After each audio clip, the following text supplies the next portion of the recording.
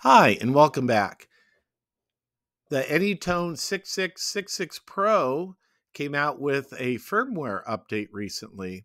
So I thought today I would show you how to run the update.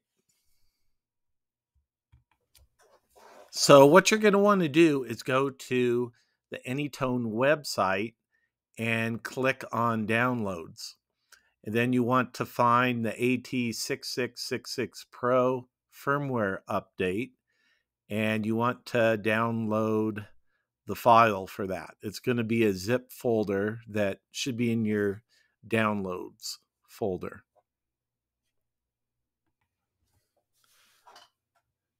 Once you have everything downloaded and the folder open, you're going to see two PDFs, and one of them is going to be called Firmware Upgrade Instructions. And what that's going to have you do is it's going to have you launch a program, an executable file. It'll be a .exe, I believe, and it's going to be called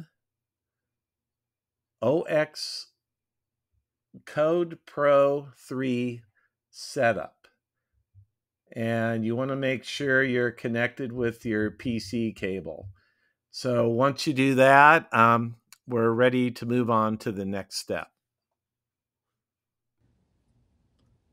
All right, now what we have to do is put the radio into upgrade mode. And to do that, we push the channel knob plus the emergency key when powering the radio on.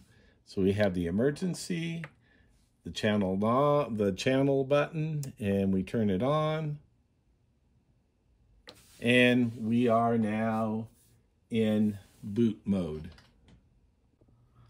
All right, according to the instructions, we want to click on duplex and the baud rate of 115,200.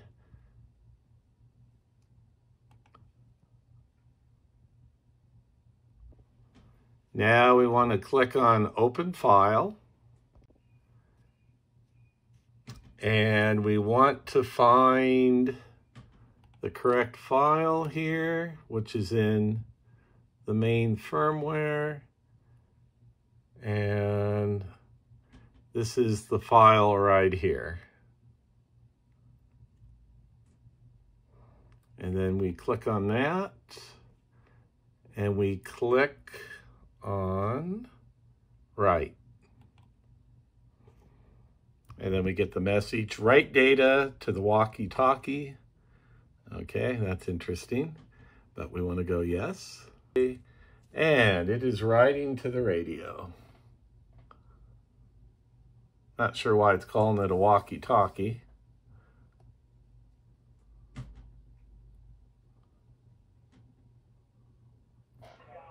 And write is completed.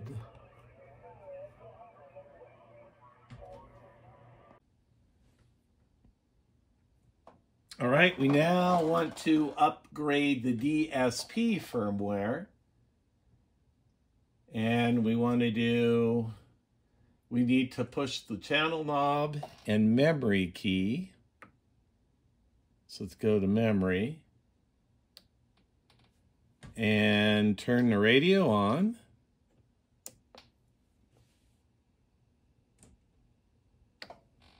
And we are now in DSP boot. And this time we're going to go into the DSP firmware. And let's make sure we click the correct one. Looking good. And we click on write. And then we click OK. And it's writing the new firmware for it's called the DSP firmware.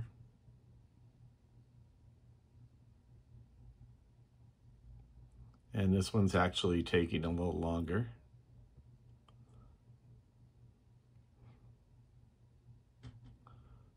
I could have recorded my screen, but I was a little impatient, so I'm just holding the camera up to the screen, so sorry if it's a little blurry. This one's actually taking a little longer than the main firmware, which is kind of interesting.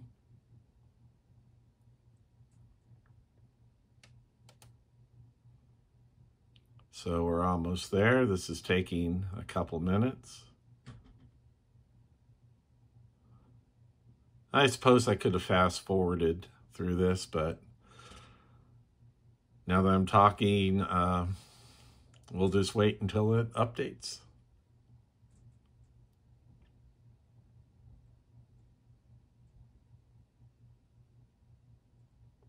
And write complete. Okay. Now if we go over to the radio, it's still in boot mode, so I imagine we'll have to shut it off. And back on again. And the radio is back to normal. And here's a list of the firmware changes that came with the update. And I believe there's 9 of them. Add memory copy to VFO feature. Press band while memory mode to copy the frequency and settings to VFO. Stop the overriding of saved memory channels. Add transmit color menu items. Allow settings of a different LC backlit color in transmit mode. Oh, we'll have to go take a look at that. Add scan to the PF key selection list. Add CW transmit menu item. Add CW BKIN, not sure what that is. Oh, allow setting of the CW break-in delay from 0 to 1,000 milliseconds. And add CW shift menu item. And also, there was another file you could download on the website, another folder, that adds support for the PC alignment service mode software tool. And I would imagine that would be for technicians to align the radio if necessary. I don't think I would go anywhere near that unless you knew what you were doing. And then the last one was add firmware version menu item. We'll take a look at that one also. That allows you to see which firmware you're running on your radio. All right, so let's look at a couple of the changes, the firmware upgrade, what it changed in the radio. And 2 of them I wanted to show you really quick is, if we go on to the menus, number 19 has changed. I think 19 was dual screen before, but now on 19, what you can do is change the transmit color. So this is my normal screen. When I transmit, you can change the colors. I'm going to leave it, I'm going to put it at red. So let's let it exit out. When you key the mic here, when you transmit, oops, we're on CW. When you push the talk button, the transmit is now red. And the other change I was going to show you really quick, I think it's around 40 on the menu, is it now shows you the version number of the firmware you're running. Like I said, I've only had this radio a week, but I'm pretty sure this is the first firmware update that this radio's had. So now what it's done since they've added the firmware update, when you go over to your manual now, it will show you the different menu options, and they're going to change. They're going to be off now. They're going to be different because of the update. So I'm imagining when they ship these radios out, the menu items the menu items are not going to match what's in the instruction manual. So on my next video, I'm going to go over all these functions and try to explain them a little bit more in better detail. So this is just, I just wanted to do this quick video and show you how to run the firmware update on this radio. I actually had no trouble doing it. It was pretty easy. You just go to the Anytone website, and like I said, you download the 2 packets and then install the software installer and just select the folder that the upgrade or the update files are on.